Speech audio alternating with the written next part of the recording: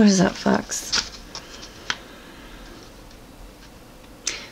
Well, this has just been a week of what the fuck happened, hasn't it? I've seen a lot of things that I haven't seen in a while and heard some shit I haven't heard in a while.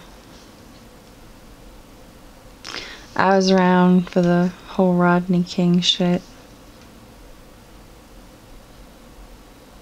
That was pretty fucking horrible. Isn't this, though? Wasn't this? This is a whole new type of shit. But necessary. Very necessary. Very necessary. About time, honestly. But I watch the videos and stuff, and it's very strange to see. They're protesting brutality from the police in the African American community.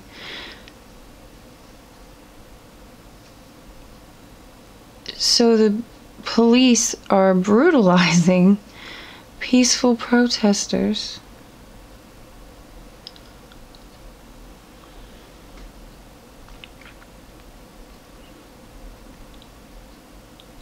There's some of them now that don't even wear their name tags or insignia, so you can't find them. And they're brutalizing people. Kid got shot in the head. He's in a coma. I think it said he was in a coma.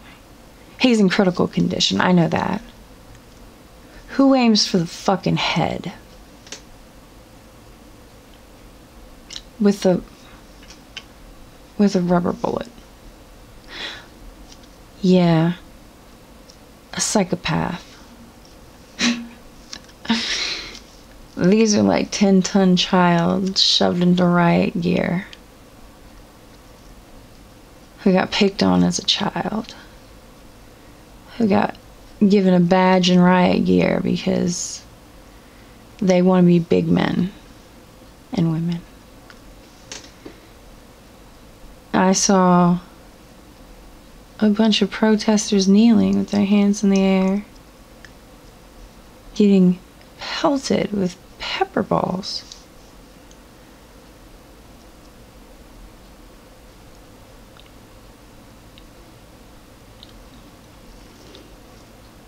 Yep. And I didn't think I'd ever see the day when our constitutional right to protest would be taken away. Peacefully protest. Fuck the rioters, honestly. That's how I feel about that. But the peaceful protesters should be the ones being protected by the police. But I guess, you know, they're protesting because the fucking police are cowards. Not all of them, of course. There are some police actually, in some places, marching with them. Opening a dialogue with them. So honestly, sorry, my neighbor's coming home with all his windows down and his music up. So that's what we do at 1 o'clock in the morning.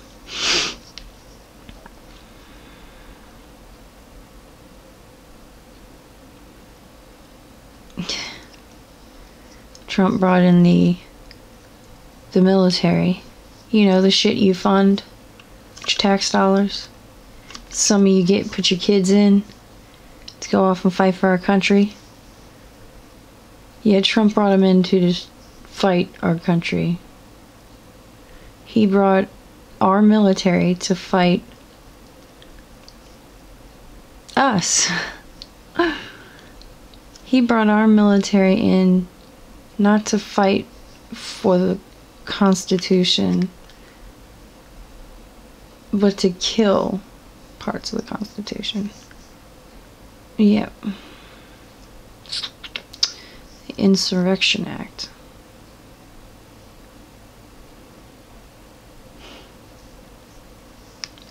Kind of made the whole protest even more important.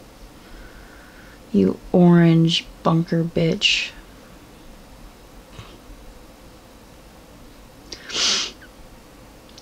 Wow.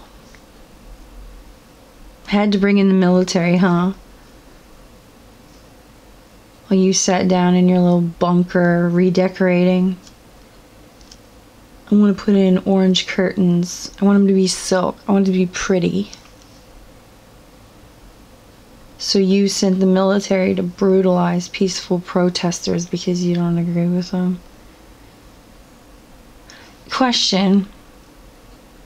Are you going to protect your family down in that bunker, or is it only you? Because you don't give a fuck about anyone else but yourself. That was a rhetorical question. You don't have to answer because I already know. You're going to lock the door without anybody, including your wife. She'll be on the outside too, huh? Who gives a shit? Anyways, moving on. Amberlynn has cancer. Wow.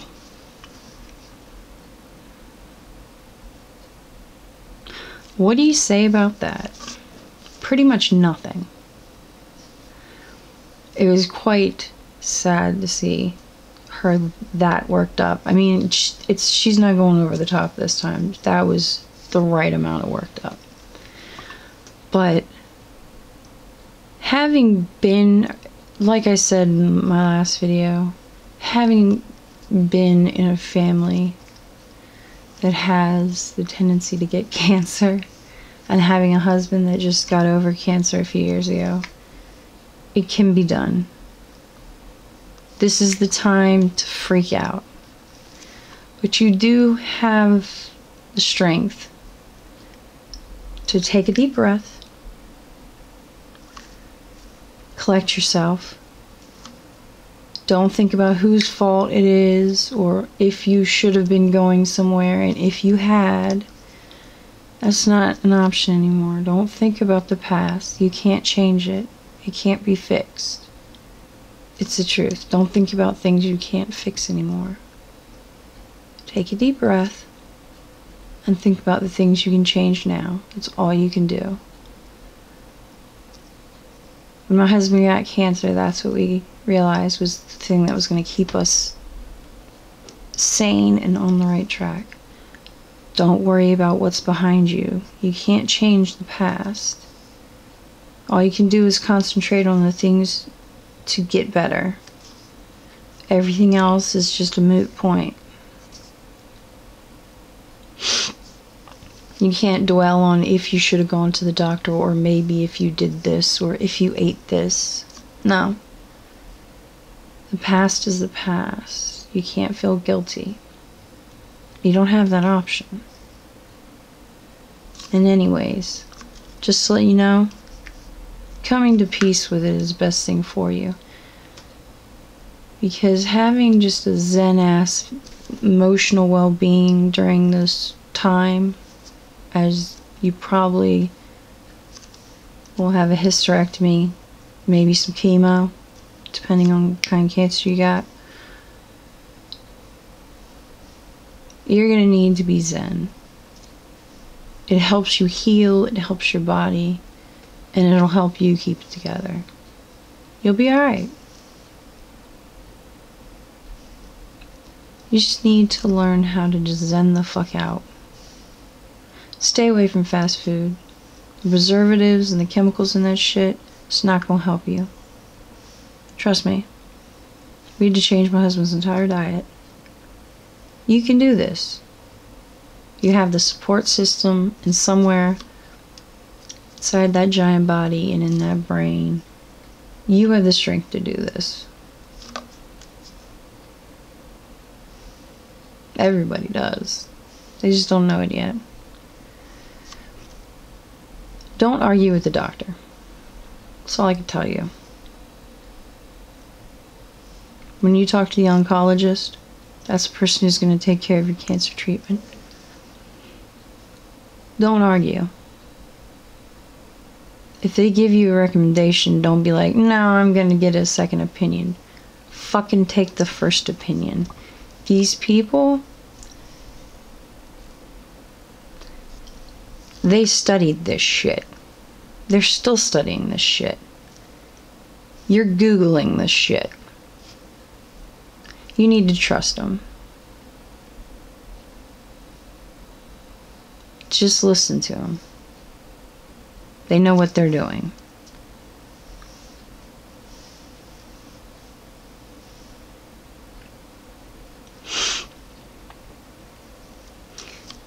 This too can be done.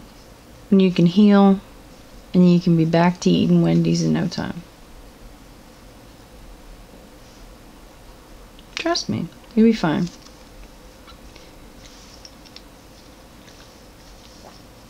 You should probably take a little break off the daily vlog, so it'll help. Oh, and then another thing. If they make you do chemo, you might want to super clean your house, and I'm talking about way, way above spring cleaning. Because you kind of kill your immune system when you take chemo. And we had to do that before we took my husband to chemo. The pretty much you get sick in a heartbeat, and you can already get sick in a heartbeat with your weight. That's not a joke. I'm just saying you do. Be honest. Yeah. They said if we didn't want to have my husband getting every common cold and bullshit, we should super clean the house. It was sterile constantly. It smelled like Lysol, alcohol. Not like alcohol you drink, like alcohol. Yeah. Kept him from getting sick while I did chemo. Nothing kept him from puking though. They even gave him medicine for nausea and he still puked. I'm just happy he didn't puke in the car. So many close calls. So many close calls. Don't worry. We're all rooting for you. You'll be fine. This too shall pass. And if it makes you happy, you can go to a gynecologist when you're done. If it makes you feel better. You won't have a reason to, but still. I do it and I don't even have lady junks. It's because I have the shit on the outside. But I have to have my tits squished. So annoying. I tell them all the time, like, my husband plays with them. I don't need you to do it too, but they still make me go.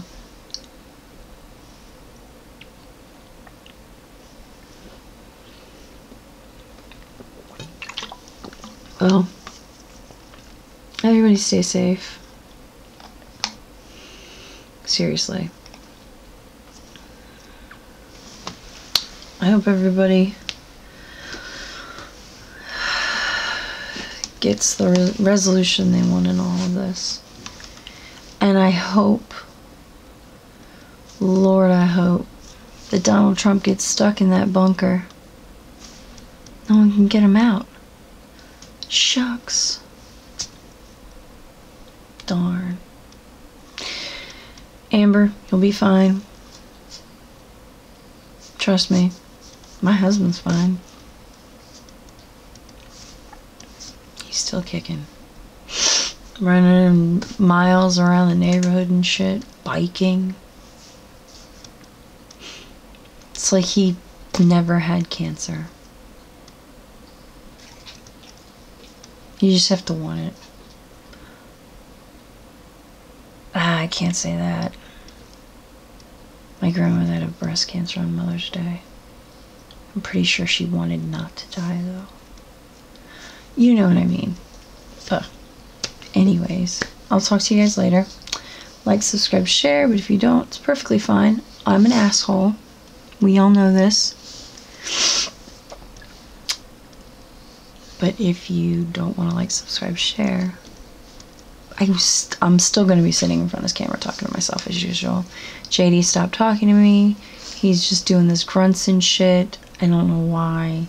Seriously, look at him. Look, this is all he does anymore. Look. This is all he does. He doesn't even talk to me.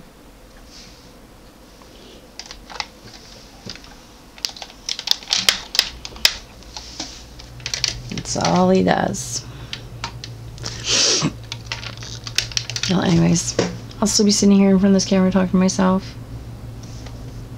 And I'll see you guys later. Deuces.